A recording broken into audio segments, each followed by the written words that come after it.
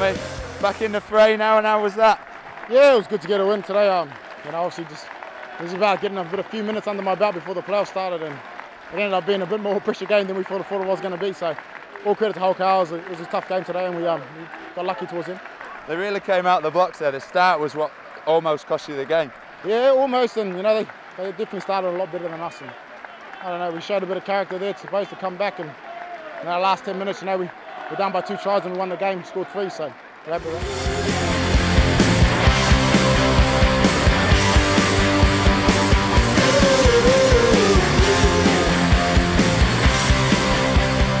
Yeah, it was a real battle out there. You know, we put ourselves in a great position to win the game in the first half, and yeah, we just left nothing in the tank for the second half. And Wigan, being the great side they are, it just come over the top of us, and we tried our guts out, but you know, it just wasn't enough.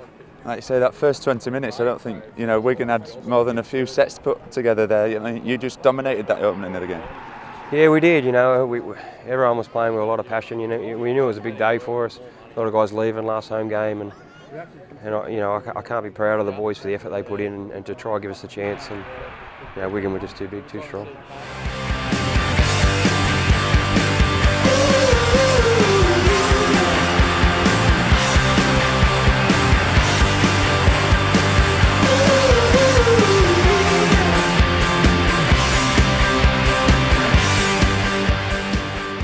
Yeah, we started poorly and some strange referee decisions, really strange. What I just couldn't understand. But apart from that, they deserved.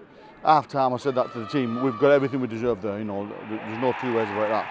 But it didn't help with some of the referee decisions. But we was a bit lethargic, and But I knew at half time, we put some sets together. We could break them, and that's what happened in the first half. We didn't have the ball for about 20 minutes. We got the ball. We had 3 sets. They gave a penalty away, and Pat Richard nearly scored. So I said to the team, that's all you need to do, keep hold of the ball, and we'll be in better shape. And we did that in parts in the second half. You just had a massive applause here. He walks out in front of the fans at the end, and how emotional was it for you, the last game ever at Craven Park for you? Yeah, it was amazing. Right from the minute I ran out for the warm-up to the end of the game, the fans are right behind me like they have been for the last 5 years. So, I'll be forever grateful for how well I've been treated at Hull. Yeah, like you say, they're all waiting for just to shake your hand there at the end and wish you well. You sort of become a fan's favourite here, and it must be really tough for you to move on. Yeah, it is. I love playing for this club.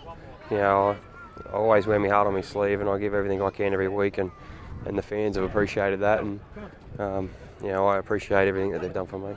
Tommy coming back, Pat Richards coming back last week. It's really sort of a great time to get these world-class players back in your team. Yeah, absolutely. And you're right. Tommy Leuluai was great, and Pat Richards to score that try at the end was fantastic. Really, really pleased, to show the character we did.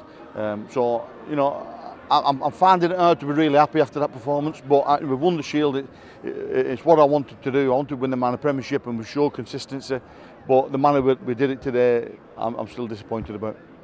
That mantra that you've been living by of winning every game, that's maybe just shown in winning the League Leaders Shield. And do you take that on, that same idea into these next few weeks and into the playoffs? Yeah, well, I've just been asked in the press conference that people have asked about, will I be resting players next week? Absolutely not. I want to win that next week.